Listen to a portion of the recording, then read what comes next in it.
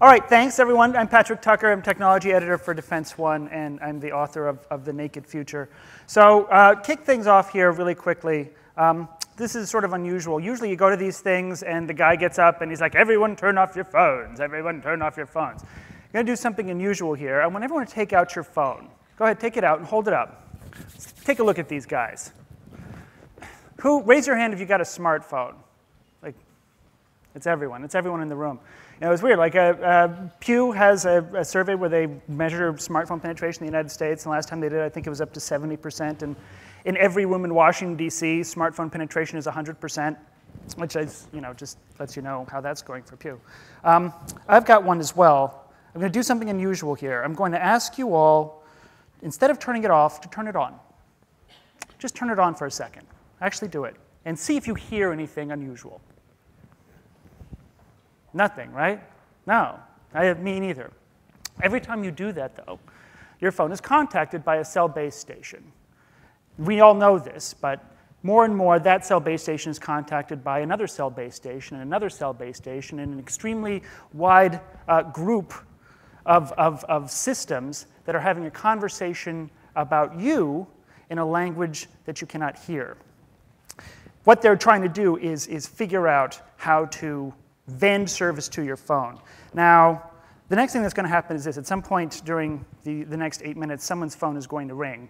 And that person either has to get up and awkwardly walk through all of you to answer their phone as we look at them, or hang up on someone, and that will be delightful to us all. But if you have GPS on your phone, go ahead and keep it up. And I'm going to keep my GPS, I usually keep it off, but I'm going to turn it on real quickly. And again, I just want you to pay attention and listen and see if you hear anything unusual. Actually, I'm turning on the GPS on my phone now. It's nothing, right? Well, every time you activate your phone's GPS, it starts to receive signals from the Global Positioning System. It's a system of satellites that tell us where we are. The military created this system originally so that it could help find nuclear submarines. We use it now to get everywhere that we're going. And this, in part, is how you get this figure up here. This is how we get 1.8 million megabytes of data that we create on a yearly basis. The vast majority of it is not collected permanently, only about 10% of it, and most of it is streamed. But all of it says something about you. This is your metadata. This is the stuff that we were just hearing about from Michael Rogers. Go ahead, next slide, please. Not sure how to, there we go. So you are big data. This is you. It's 65 billion location tag payments that happen annually in the United States. Next. It's 154 billion emails sent per day. Next. And it is the reason why 90% of all of the data in the world was generated in just the last 2 years. This is you. This is what happens when you turn on your phone in a room full of other people, and when you activate GPS. This is what you create. Now here's the weird part. Next slide. This is a very small fraction of the amount of data that's going to exist in the digital universe in the very near future. These numbers are from Cisco, and Ericsson has slightly different numbers. I think that they're both good. Cisco wants to make money off of this. 50 billion interconnected devices by the year 2020. That's all of the cell towers that we were just talking about, and the satellites in space, and all of your cell phones and your smartphones and all of that. What strikes me as sort of remarkable is that when you get to right about 2008, you notice something happened to the global population. We lost the war. We are now outnumbered by the number of interconnected devices.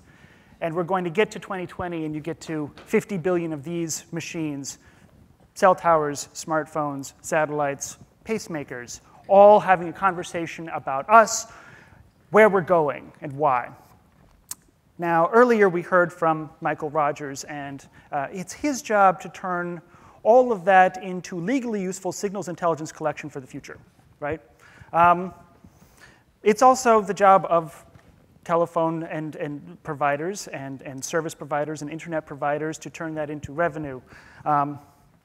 And it's our job just to use it. So what I think is this, that the conversation we're having right now about privacy reflects something that's really unfortunate, but it's also temporary. We just feel all the time that we're constantly surrounded by an ever exponentially growing number of devices that are communicating about us in a language we can't hear, to parties we can't see. And there's just going to be much more of that. Next slide. That's why there's going to be 44 times as much digital information in the year 2020 as there was in 2009. If anything, this is an underestimation of the amount of digital information that's going to exist. Now, here's what I think. We have reached a really remarkable point in human history where we now create information about everything that we do, but we don't feel empowered by it because we can't see how we're creating that information. And we don't feel like we're entitled to use it.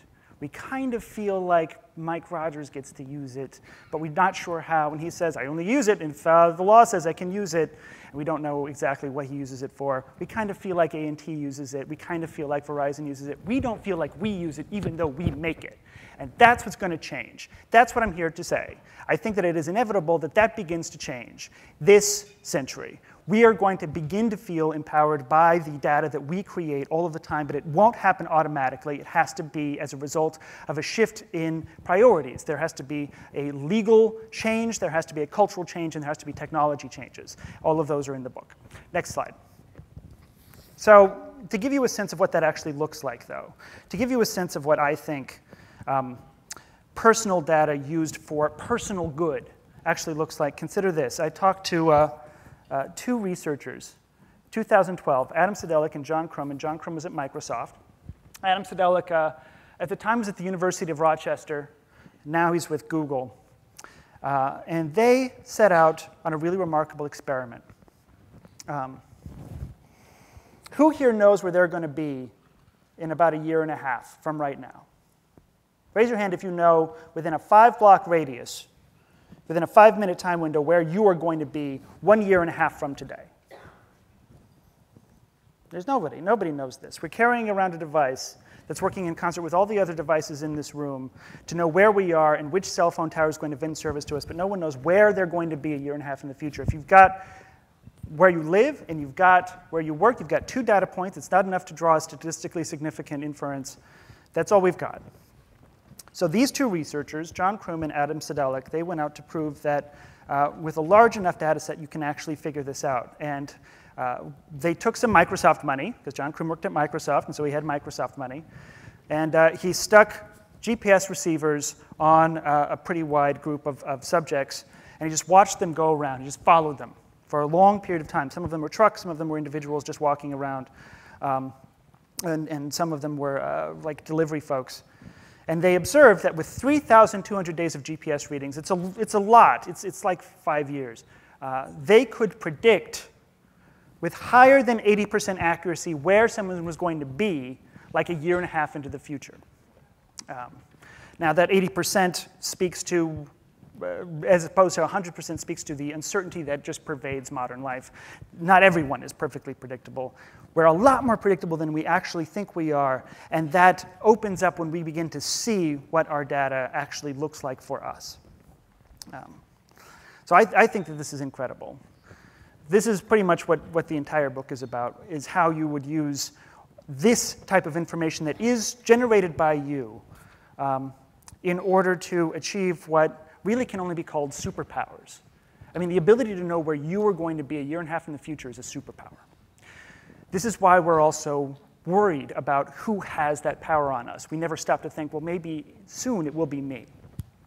In order for us to really take advantage of this, I just argue for 3 things. Number 1, we have to create new legal tools to help people share information. I think that that's the next step in the privacy debate, and it's one that has to happen legally. So that when you share information, you are legally protected from being a false positive in some sort of like law enforcement type situation. You are legally protected from any sort of discrimination. This is something that has to happen. The 2009 Genetic Non-Discrimination Act is a great example of that. We have to create technological tools that allow people to see their data exhaust, to see where all their data goes. That actually starts with encryption in many ways. The Black phone from Phil Zimmerman allows you to do that. It's an encrypted phone, but you can see exactly what all of your apps are doing, where they're getting data and where they're sending that data. I think that's one piece of it.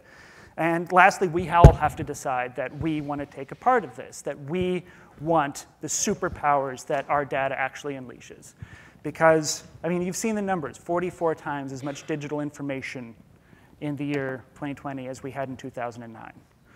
We can all get up and take our smartphones and throw them into the sea, and that number won't change. We're just going to be creating infinitely more data than we were, at the dawn of history. We're going to be creating several factors more in just a couple years than we were.